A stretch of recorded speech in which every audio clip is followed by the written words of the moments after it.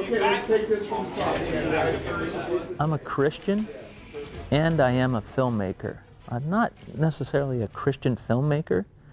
I think who I am comes through in my work, but it doesn't, I hope it doesn't label me in the idea that people think, oh, well, I know what I expect from his film, because you'll be surprised. I don't think you'll get that. You'll get just a good story well told. That's what I do. You bump into me enough around and you just know who I am. More times than not, I've had many people say to me, wow, there's something different about you. What is this? What is this peace that you have? You know, let your light shine before men that they may see your good works and glorify your Father which is in heaven. Not come out, proselytize, and get 250 crew members to listen to a sermon. You know, we're all there to do a job, and they're working with me and for me to tell a good story to the world. So I'm just grateful to be in the position I am to be able to do that. Everything that I am today is really based on my faith and obedience and praying and hearing God's guiding in my life. You know, 20 odd years ago, about that, I came to work at Crossroads. And again, the idea that why I came here is because God called me to come here. Even though it was 180 degrees in the opposite direction of where I thought I wanted to go, I followed what He said to do. And I can trace today what I'm doing as a motion picture writer-director working with Hollywood stars exactly back to that obedience 20 years ago for coming here to Crossroads. Because as I look at my life and all these different points in it, I can see all like the connect the dots on how these things came about. Action! Believe without doubt in Him, and you'll see amazing things, because I have. Don't let go of that. Even if you're mocked and made fun of, that's okay. As long as you know that in your heart of hearts that you're doing exactly what He's called you to do. And I do, because many, many times in my life, over and over again, I've had encouragement from Him on that, to stay the path. And so it's exactly what I'm doing. That's where the greatest happiness comes from, is doing what He's actually called you to do. Go, go, go, go! In the world of show business, the world is really business as well as show. And so there's a time to release these types of films. Like in the wintertime, you'll find and the Christmas time, you'll find the family films. And in the summer, you'll find the big blockbusters. In the fall and in the spring would be the time to see a film like Trade of Innocence, which deals with real issues and very dark places.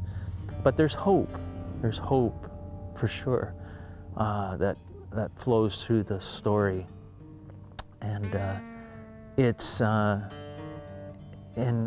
done really exactly what I was setting out to do, to tell a story of hope, reconciliation, redemption, set against the backdrop of the sex trade. But it's a worldwide issue. It happens here in our country, unfortunately, and it's modern day slavery. Slavery is alive and well, and you can read the statistics if you like, but behind drugs and weapons is the third largest moneymaker of organized crime, human trafficking. I chose to do this film because I felt that it really shone a light specifically on the issue of grown men around the world buying the services of children for sex, which as a mother is just one of the most morally reprehensible, untenable things that is occurring daily across the world. And I don't think people really know about it. Some movies you just need to do, and this was one of them for me. There's not a lot of movies I can think of that take on a topic this heavy. It's 10 times the reward of doing a movie that's just interesting or fun. This is a gift to be able to appear in films like this. In the movie, Trait of Innocence, you'll see a scene that I actually lived. I was in a hotel, a big prominent hotel in Phnom Penh with a few members of the team, and we saw which wasn't a father-daughter situation, we saw a date night with a man in his early 60s probably, and a little girl that was about 8 years old. He began to just rub his hand on her legs, and this is not something the dad does with the daughter. And requested a song by the band who was playing in that place, Puppy Love.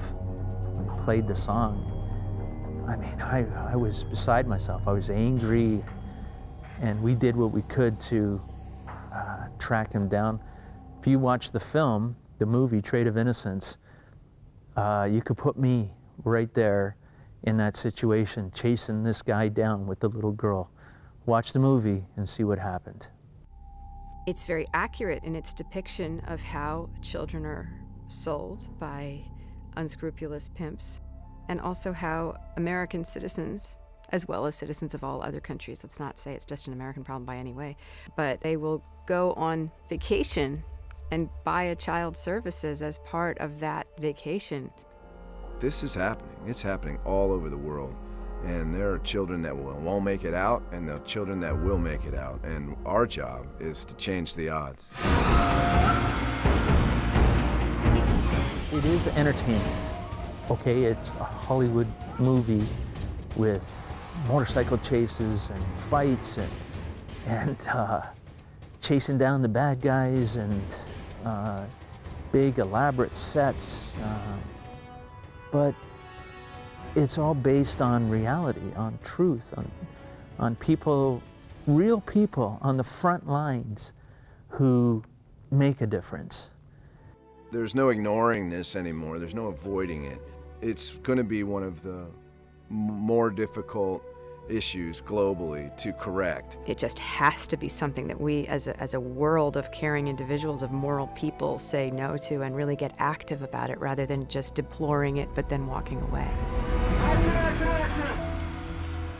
For me, the greatest movie that I've always watched is about truth, and is about life, and it's about reality. If you want to watch a movie that has truth, honesty, passion, and also entertains you at the same time while it moves your heart, then go see The Trait of Innocence. This movie is about life. I think this film could be an excellent tool to help in the fight against the commercial sexual exploitation of children. If you're doing what you've been made to do, you be the happiest person ever. And you know, you don't have to be a movie director. You could be just a mom doing what you're supposed to be doing. That's the happiest thing. And you're affecting change, ripples that make a change in the world. That it's very important and significant. Just seeing this movie is a step in the right direction. The producers and director and writer, cast, all came together to make something that feels important.